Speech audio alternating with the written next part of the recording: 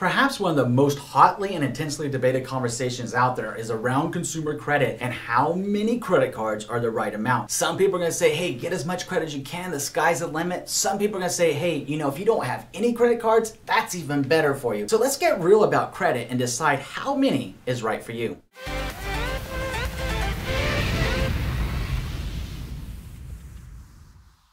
My name is Andrew Finney and my passion is helping you make sense of real estate. If you need help finding a top agent near you, or if you simply want to drop me a line to say hello, my contact info is below. If you're new here, please go ahead and subscribe to this channel now and like this video. Thank you. All right, my friend, let's take a closer look at this because here's the truth. The truth is it's not necessarily the quantity of the credit cards that are going to hurt you in as much as how much you have on those credit cards. Your FICO is not really taking into account that you have 25 different credit cards. What they are looking at is your debt utilization. So let's take a closer look at exactly what that means to you to help you plan this out. The first thing is what really matters about credit to begin with. Whenever we're looking at your FICO and your Vantage credit score, what's being taken into account is what's called your revolving utilization or your debt to credit limit ratio. Both terms are describing the relationship on your credit report in between how much debt that you have in relation to what your maximum limit is on your credit card. To help bring this to life, let's go over the calculus behind this when we're talking about your debt to credit limit ratio. The way this looks in an equation format is taking your credit card balance, dividing it by the account limit, and multiplying the result by 100. To bring this to life, let's say that you have a credit card with a $5,000 available balance, and let's say that you have $2,500 of revolving utilization on that credit card. That would mean that you have a 50% utilization rate on your credit card balance. The second thing to know is when is it more helpful to have more credit cards? Now, you may have noticed on places like Credit Karma that having more credit cards and having a lower aggregate revolving balance on those cards are extremely helpful to your credit score factors that go into your actual FICO score. In fact, having a credit utilization around 10% to 20% is more ideal. And if you're not there right now, it's okay. Just shoot for the mark of getting it down to 10 to 20% and you're going to be great as your credit score starts to improve. One trick here is that the more available credit that you have, the easier it is to hit that 10 to 20%. On the other hand, if you have a few low limit available credit cards, it can make it a lot more of a challenge. So here's an example that can show you how having more credit cards could benefit you. But again, please make sure that you're making the best decision for you. And please understand that just because you have more credit cards with more credit limit doesn't mean to go out and charge it. This is about how to boost your credit score and help you get into a better financial position. This is about how best to boost your credit score and not hurt you. In the first example, let's say that you have two credit card accounts. One of them's with the Right Way Bank and the other one is with the Bank of Fun. Now let's say with the Right Way Bank that you have a credit card limit of $500 and that you owe $200 on that credit card. And with the Fun Bank that you have a credit card balance with the same amount of money for $500 and let's say that you owe $400 on that. To come up with your aggregate credit utilization, let's add the amount that you owe and divide it into your total available balance. So if we take $400 and we add it to the $200 that you owe, that's $600. 600 divided by 1,000 means that you would have a credit utilization rate of 60%.